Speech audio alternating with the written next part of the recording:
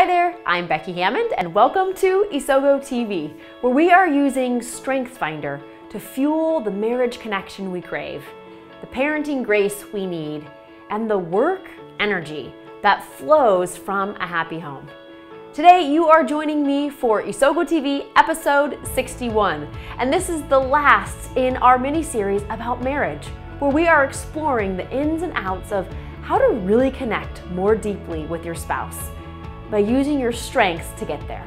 So, join us in this episode and definitely catch up on the other 7 episodes if you haven't already to feel the delight of love more often in your marriage, and perhaps even to have something good to talk about on that date night that I'm sure you're planning by now. Also, be sure to grab the 34 Ways to Connect free PDF over at isogostrong.com/34connect. This free resource will help you get your mind flowing about how you can actually use your spouse's top 5 strengths to connect at a deeper level and delight him or her in a surprising way. So I'm excited as we wrap up this series on marriage and your strengths. So let's dive in. At the end of this episode, I want to invite you to a free masterclass, so be sure to stick around to learn how to sign up. In the meantime, we are diving into the 5 secret ways to meet your spouse's needs. And for me, as of today, I am very clear about my own most deeply rooted psychological and emotional needs. They range from needing freedom to work at my own pace, to needing some serious alone time, to needing to work towards something that's bigger than myself. I know these things pretty well now, but it wasn't always that way. And it certainly wasn't always that way for knowing David's deepest psychological and emotional needs. In fact, it perplexed me to no end how he could think that things that I thought were not that big of a deal were so significant. I remember one particular evening questioning why he felt the need to unpack all of our bags when we came home from a trip, even before we let out our breath through the door. But what I see so clearly now that I didn't see then is that his need for action and for order were at work as he unpacked. And I just needed to let him go and enjoy it. Enjoy it myself and let him enjoy it. Since we have discovered our strengths, David and I, through the StrengthsFinder, we have seen not only the genius and beauty in each other's talent, not only the strength that we each are trying to bring to our relationship and to our world, but we've also realized we have this amazing tool now, this language to help meet each other's needs in a very specific way. With David's top 5 strengths, I have immediate access to the 5 secret ways to meet his needs. It's almost like a playbook. Now, one of my colleagues out there would be careful to point out that you cannot give from an empty bucket. So your ability to pour into your spouse's needs is directly related to how well you are working to get your own needs met in your daily life. And as we talk about in the 9 Steps to Life Change course, it's not someone else's responsibility primarily to meet those needs, but yours. So let's say that you feel full and healthy enough to pour into someone else. Well, your spouse's needs are the perfect place to start. And you can use their strengths to get there. So by far our most popular and most downloaded resource is the Bring It, Need It tool that gives you a hint as to one of the most common psychological and emotional needs for each of the 34 strengths. And so this would be a great place to start with your own spouse. You can grab it at isogostrong.com/bringitneedit or over in the show notes on the isogostrong.com blog. So if I were starting with David's strengths, for example, I'd use the Bring It, Need It tool to pull out the needs of his top 5 strengths. So for him, relator, it needs meaningful one-on-one connection with people he cares about. 2, arranger needs a dynamic environment. 3, context needs historical information and input. 4, futuristic, needs the freedom to dream. And 5, belief. He needs a mission that he believes in. So those right there are 5 secrets to meeting his needs, right there in the StrengthsFinder language. Then I'd explore kind of the ins and outs of our most recent life events to see where he might be low and where I could help fill him up by starting to help meet some of these needs, or fill his buckets, as one of my favorite children's books says.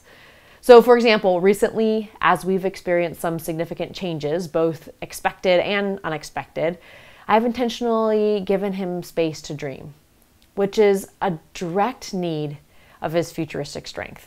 And that space allows him to paint a picture of the future, even when it scares me, even when I don't think it seems possible, even when it flies in the face of my own desire for security of my discipline strength.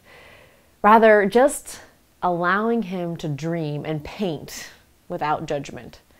And it's so filling for him. And I can just see him light up and fill as those drops go into his bucket. So this is the final challenge in this marriage mini-series. As you use your strengths to connect more deeply in your marriage, to connect more deeply with that spouse that you have committed to. As you have the fullness in your own emotional and physical bucket, make a real attempt to meet the needs of your spouse through 1, exploring his or her 5 secret needs through their strengths. And then 2, picking one to see what you can do to help fill that need. And as you do that, you will grow all the more deeply in connection with your spouse. I know you will, because I have experienced it and seen it in the relationships around me. And that's what this entire series has been about. So if this is your first episode that you're catching, be sure to go back and start at the beginning to catch all 7 that came before this. And as we wrap up this series, I want to invite you into an experience this fall that I'm sure will be life-changing for you and can impact your marriage in a huge way. I'm hosting a free StrengthsFinder Masterclass about re-energizing your marriage and your work through your strengths. This can take you from knowing nothing about your strengths to seeing the clear connection between your strengths and how they impact your own life and your most important relationships around you. So you will find the waitlist signups for this free masterclass over at isogostrong.com/free masterclass. And when the fall comes and I'm back from maternity leave, you'll get the full details and your special invitation to the free class. So I hope that you'll join me over at isogostrong.com/free masterclass. I'd love to see you there and continue this conversation that we've been having about creating an even deeper connection in your marriage and energy in your work through your strengths. I'm so glad that you chose to tune in here today for Isogo TV and for this entire mini-series on marriage and using our strengths to connect more deeply with our spouse. As we wrap up, I want to make sure that for the final time, you get your free copy of the 34 ways to connect over at isogostrong.com/34connect. So be sure, if you haven't already, pick up that free PDF resource over there. And if there's something throughout this entire series that you found particularly thought-provoking about your own marriage, or you still have questions, or you have other suggestions or ideas of things that we can continue to talk about and address and struggle through here on Isogo TV having to do with our strengths, I would love to hear from you. One of the best ways to do that is actually over on our Facebook group called Energy Up, Frustration Down by Strengths. I would also love to hear from you over on our Instagram account. You can follow there at Isogo Strong, or I would love to see a picture of you and your spouse, how you've connected in a new way because of some of the things that you have learned about your strengths or about their strengths. You can do that by tagging at Isogo Strong over on your Instagram account as well.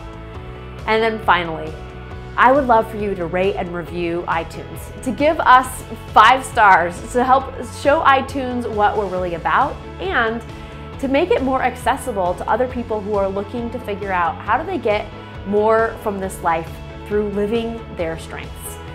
and in this case, connecting more deeply with their spouse. So that's it for this marriage mini-series, but there is so much more Isogo TV to come, and I look forward to seeing you on the next episode of Isogo TV.